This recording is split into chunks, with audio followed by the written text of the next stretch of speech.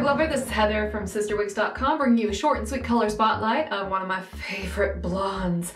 This is Sugarcane R on Jackson. This is the same one from the re-review of Jackson I did in England last year.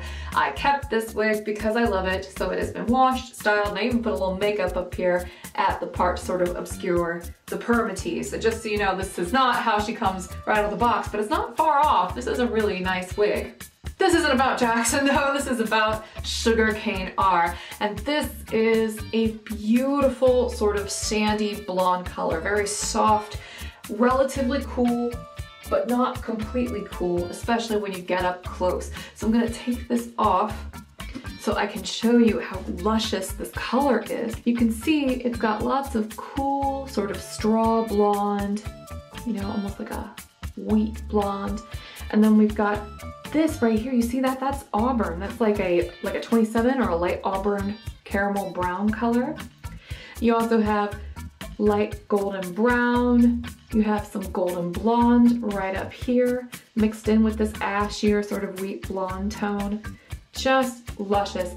And like I said, I put makeup up here, but you can actually see that the rooting is a soft medium brown akin to a number 8. So this is a really luscious blonde color. Oh man. Like I don't wear blondes very often, but this one I tend to just have to gobble up whenever I see it because it's not too bright, it's not too yellow, it's not too auburn, but it does have those really soft elements of gold and auburn in it, especially when you get up close, you can really see it. But when I do my 360, you'll see that the overall effect is a really pretty, cool, sandy blonde color.